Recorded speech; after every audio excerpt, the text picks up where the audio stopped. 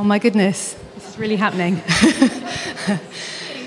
Thank you so much, everybody, for coming along. We really hope that you've enjoyed those 3 films, and particularly, obviously, the one that has just gone live for the first time ever today. And thanks so much to Cornwall Film Festival for having this premiere here. It's been fantastic. We're joined on the stage now by some of the faces that you're obviously going to recognise from the films, and it would be great if you've got any questions at all to put to them. We've got Matt Slater here, who's the Marine Awareness Officer for Cornwall Wildlife Trust, who you saw in the fishing film. Ruth Williams, who's the Marine Conservation Manager from the Cornwall Wildlife Trust. We've also got Justin Ridgewell, who wasn't in the last film, but he is the EA's coastal advisor for Cornwall and the Isles of Scilly, and he's incredibly knowledgeable if you've got any questions at all about what's happening with our coast. And of course, Dave Watkins, who's recently retired, but is absolutely the godfather of everything to do with flood and coastal risk in Cornwall, and the wonderful Sue Sayer from the Cornwall Seal Group Research Trust. We'd love to take questions from the hall, and we've also got, we've also got Bryony Stokes, who's the director who actually made the film, so she's quite important.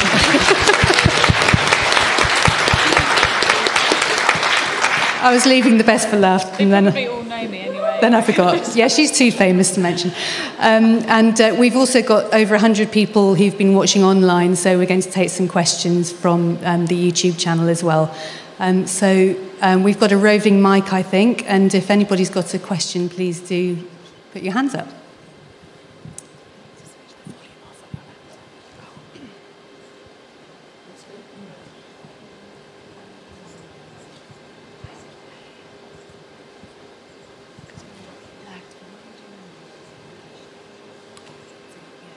Is there a plan to introduce these films into schools throughout Cornwall? Is there a plan to? That's you. Well, sorry, I didn't hear the question. Is there a plan to introduce the films to schools throughout Cornwall? Yes, there definitely is. Yeah. Actually, some of our secondary schools have already been using them, but we've behind this, we've been working with a group of teachers developing resources, not just for science and geography, where climate change is normally taught, but across English and other subjects. So it can be completely cross-curriculum, and we're going to start going out to schools as of January doing assemblies and screenings. So if anybody's interested and has a school that they know that would like to host something, please do get in touch with us. Louisa, someone else? Oh, sorry. Thank you, and congratulations. I think that's really beautifully done. Oh, where am I getting that from? Is that better? I'm a new town councillor for this ward. We're quite close to the sea.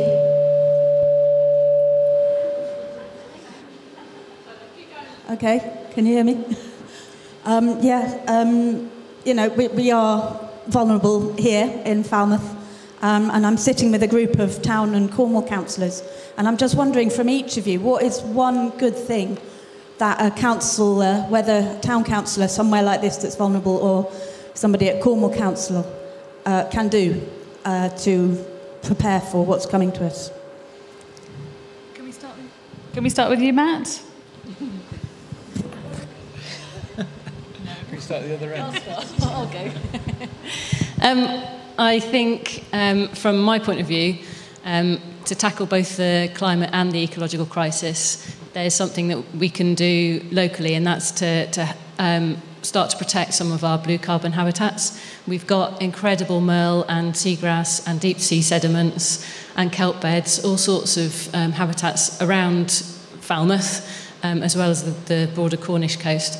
And it's different to managing land. We don't need to plant more trees. We don't need to effectively manage those habitats. We just need to remove some of those pressures. And there's easy things we can do in Falmouth, particularly for things like our seagrass beds. We can remove and change mooring systems so that those seagrass beds can recover and restore. We can help to improve our water quality. So those habitats have better water so they can thrive and grow again. So there's simple things that we can do to help to look after those habitats and give them the space to thrive and recover. So I think that would be my top tip. Very good. Do you want to go next? Yeah. I guess from my point of view, the thing that I would implore local councillors and any elected officials to do is to start to think long term. I think our political system.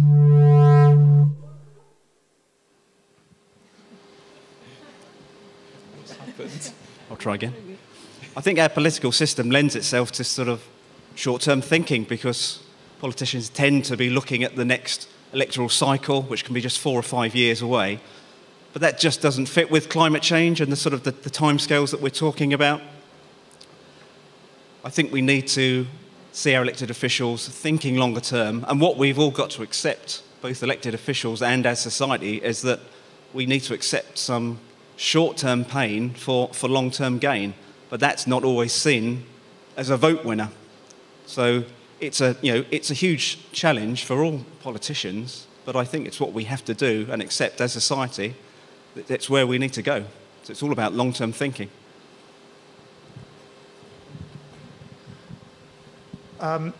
If you haven't come across it, do look at the Cornwall Council Climate Change Development Plan document, which is with the Planning Inspector at the moment.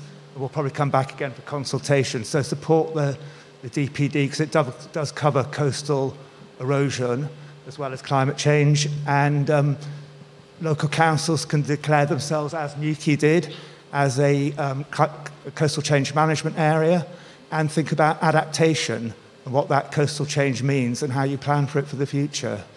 So support the climate change DPD, think about becoming a coastal change management area, start thinking about coastal change adaptation plans. Well, I feel hugely optimistic that we do have some political representatives here. Thank you for the question. And also that as they're elected officials, we really need to remember what we're doing when we vote as well, because if we have a vote, we need to use it wisely. I've just got a couple of things that I think the biggest threats to our planet are things like, there are 4. Blue blindness. I think most of us aren't aware of what's going on with the ocean at all, and I think it's really important that we start to educate people and recognise that. Denial. There's been denial for a long time, hasn't there? Apathy. How actively involved in this are we prepared to get? And there's an awful lot of myths and misconceptions out there, so we need to try and get to facts. But that last film made me cry, I have to admit. I was welling up, and I wrote this down because I think it's really important, and it's that our biggest mistake will be to prioritise people, us and ourselves, when what we really need to prioritise is nature, because that's where the solutions will be. So we need to think about that too, long term and nature, how we can make that work for us and help us.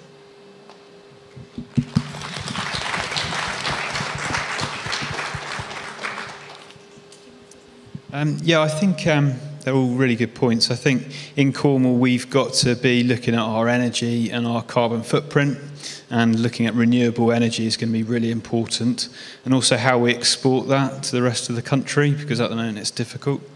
And then equally we've got a big footprint from our diets as well. So it was mentioned in the film about fishing, but eating local and not eating seafood that's been transported halfway around the world. So yeah, both very important things to focus on. Thanks everyone. We've got a question here that's come in from online. How involved are town councils in adaptation planning for their locality? They should have access to this film too. Dave or Justin, do you have any comments on how involved local town councils are in adaptation planning? I think they need help. Very impressed at how many local councils have declared climate emergencies locally, on top of Cornwall Council doing it more regionally. And as that part of that process, you have to say, well, I'm declaring a climate change emergency. Next question, what am I going to do about it? What does it mean? And I think there is scope for Cornwall Council to help local councils do that, because otherwise they may be floundering around saying, you know, what do we do about it? How do we do this? They need to come together, talk amongst themselves, share practices, and I think probably Cornwall Council's role in coordinating that. But generally, I think the councils have stepped up. the local councils have declared so many climate emergencies at Cornwall. I think that is really encouraging. Thanks, Dave. We've got a question down here at the front. Hello, it's Rob Hicks here from Ocean Rebellion. We've been trying to get meetings with George Eustace for several years now, and we still haven't actually managed that at all. I was really hoping that you guys will have been able to provide this information to the Environment Minister and maybe get some sort of meaningful response, even if that's just to acknowledge that there's a problem, not necessarily presenting the usual, we are world leaders, da-da-da. Is that the case? Have you tried or managed to achieve any dialogue whatsoever with national government that's essential to give us the mandate to act on a local level? Anyone? Well, I'm afraid from the film's perspective, we haven't been very successful yet. We did invite all of the Cornish MPs to come along today or attend online, but we didn't get any response from anybody. But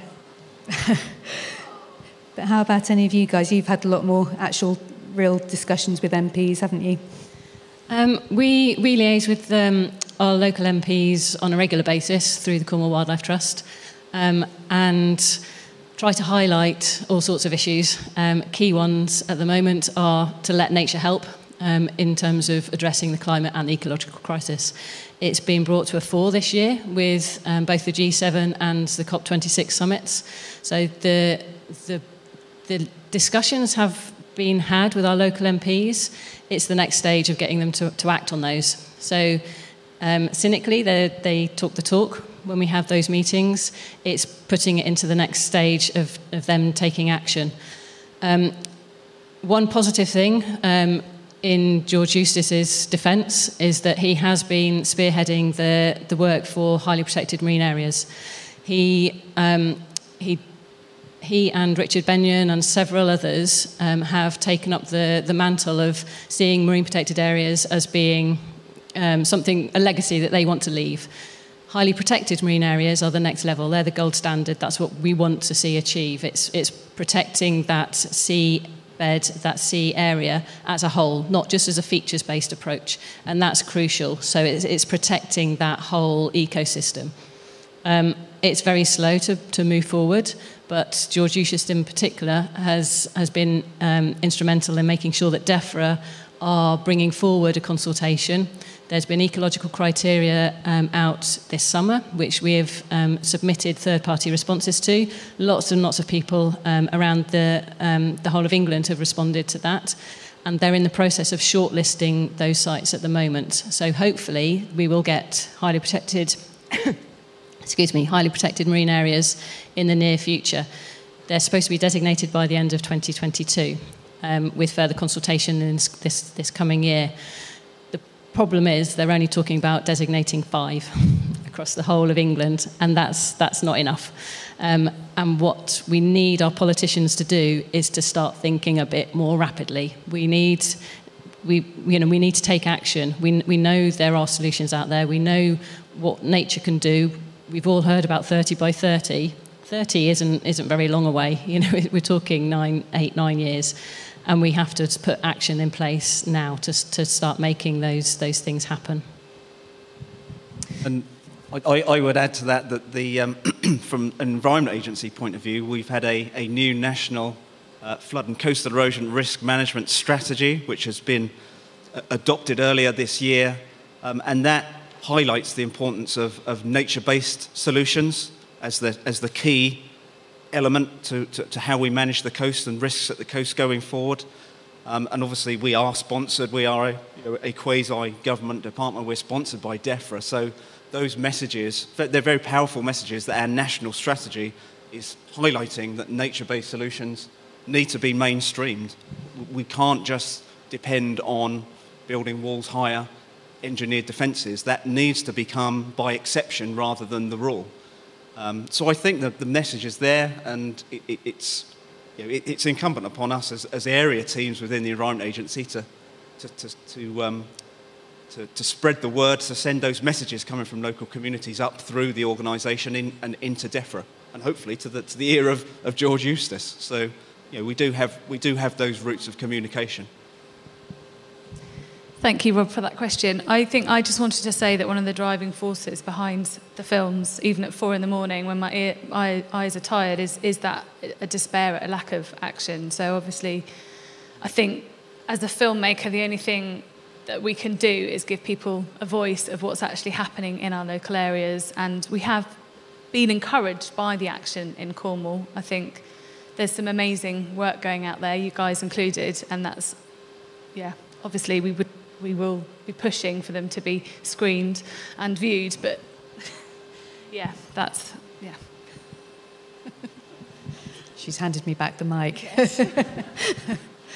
Yeah, but we have been amazed at the response to the films, you know, and of course because we had to start during COVID, which was completely unexpected, with online launches, which we never anticipated doing. You know, the reach has been so much beyond what we'd ever expected in the first place. You know, actually global, and it's growing. And I think because we're covering every community in Cornwall eventually and so many different themes, our hope really is that by the end of the series, everybody in Cornwall is going to have had interest in seeing at least one of these films and, you know, really understand that this is something that's affecting us here. And it's very important that we all deal with it as well. It's not just something happening in 2050 in the Marshall Islands, you know, we all have to get on board, and we will get the MPs seeing them soon, I'm sure. Right, I've got a question. Oh, Brendan's got a question, sorry. Can you hear me through my mask? Brilliant. I thought it was inspired that you got the fishing voice, and I wondered if, one, you'd had much response from the fishing community to their voice being expounded, and two, I wonder if the way to get the politicians involved is to do an MP's version of the film. This is their climate story, and maybe they will actually engage if they're going to be left out of the one of 5. I think you're probably right. I think we need to do something a little bit special for the MPs, probably. Maybe we can talk to you about that, Brendan, and get some good ideas from you. It might not be our strong point. And yeah, we've had a really good response to the fishing film, actually. I did a screening a few weeks ago with in Mevagissey, and with the parish council, actually, and they were all very excited.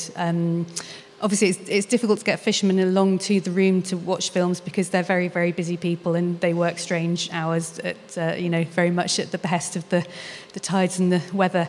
But they were very keen to try and tie in with the fishing festival happening in the summer, and actually maybe have something screened in the harbour there in Mevagissey and maybe some other fishing towns, which could include times when so many tourists are down, and they can be learning about sustainable fish as well and the impact of climate change on our fishing community, and really sort of bring this film into the heart of the community and engage with the fishing community rather than, you know, trying to make them hostile to us. Thank you. I've got another question here from online, from Sue Gross. Another brilliant and important film, thank you. Can you tell us, Bryony, about how the aerial shots were taken and about the music? I can, yes. I'm not a drone pilot. None of them were me. But we've really enjoyed working with local talent in Cornwall. It's been really important. All the musicians are Cornish. And we basically found that it was a brilliant opportunity to reach out and work with all the amazing filmmakers out there. So the drone aerial shots are all from different people around Cornwall who have either already shot stuff or went out and shot stuff for us. A lot of the B-roll, you know, I didn't spend 6 months underwater for the first film. I got a really tapped into some really amazing stock footage from people that spend their lives underwater shooting that stuff. So we found that we can make the films quicker that way, we can keep our carbon impact of the films down, and we can also spread the word of the amazing talent that is in Cornwall. Did that cover that? Music? Yes, music is, yes, also so that was 3 different bands in 3 different films.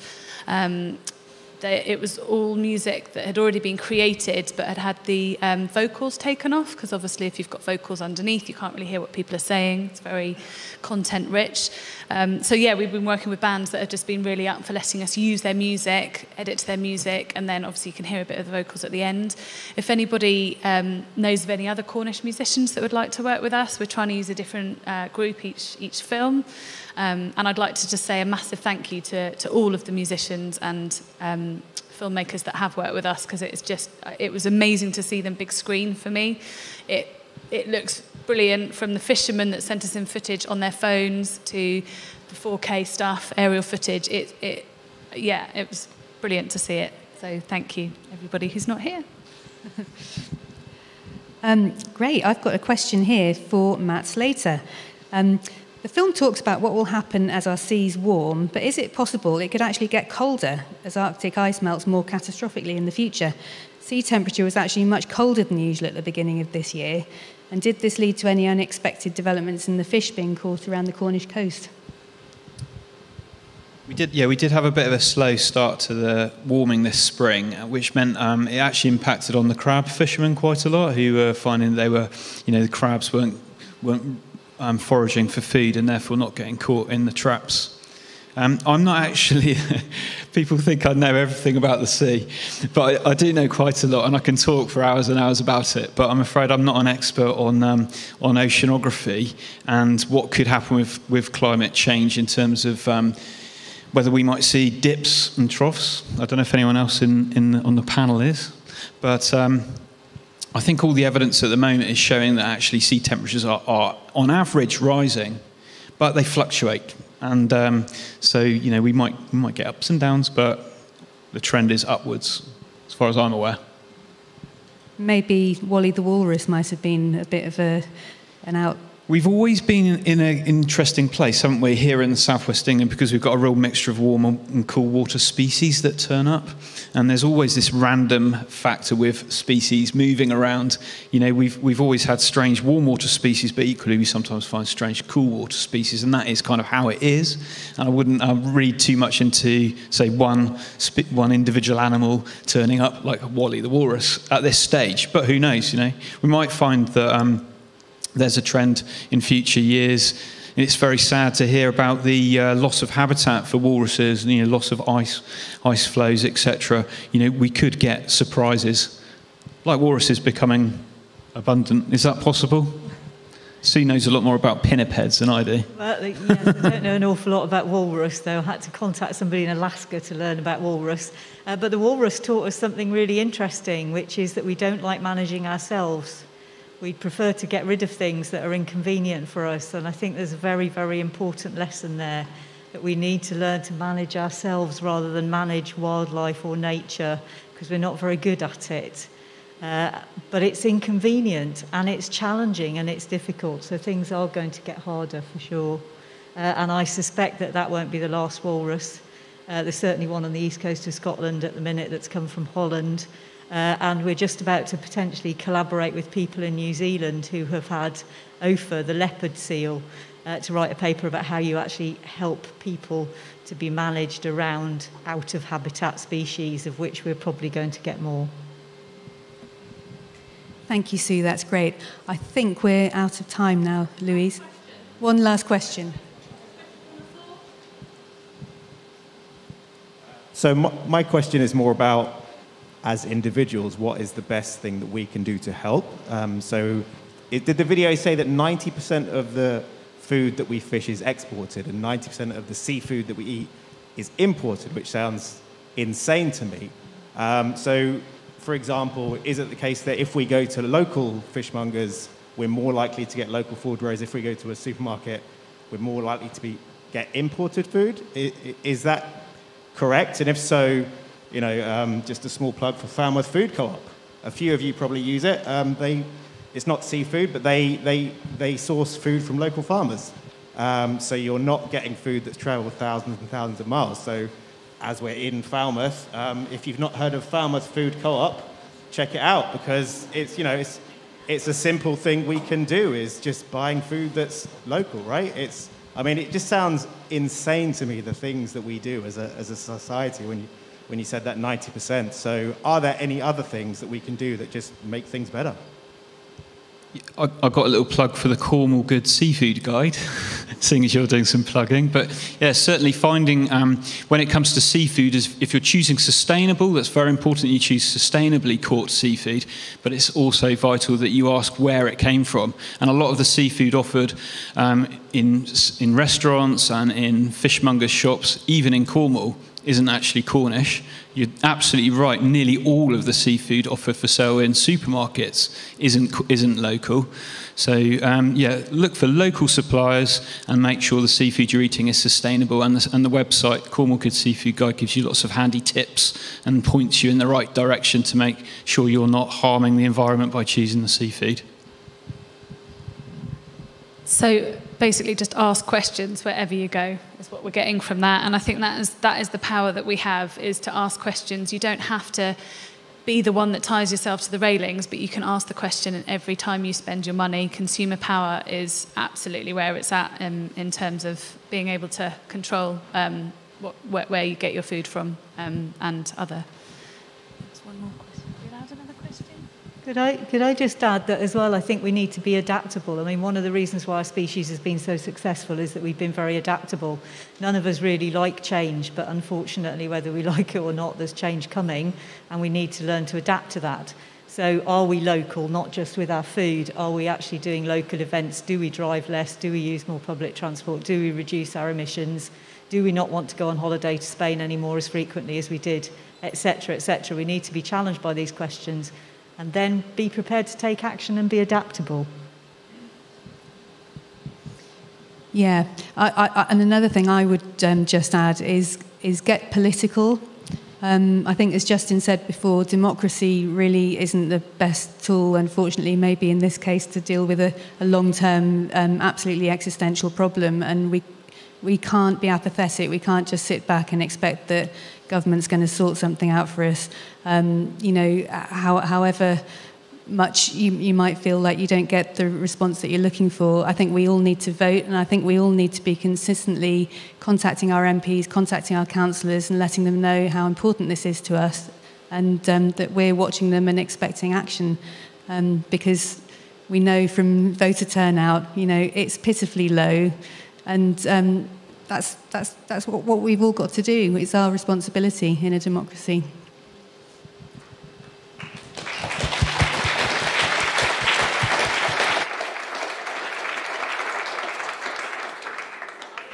Going to say I'd like to thank Claire and Bryony and the panel, and ask everybody to give them a huge round of applause.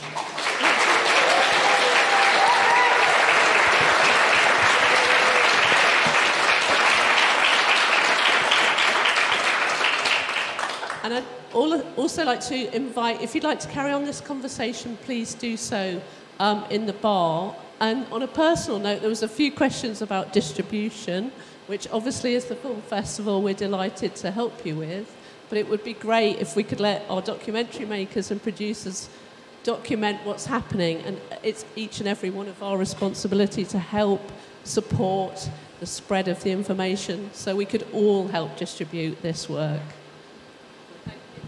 Thank you so much, Louise, and the festival for having us here. It's been wonderful, and yeah, please continue to support us and let other people know about our films. And we'll be in the bar.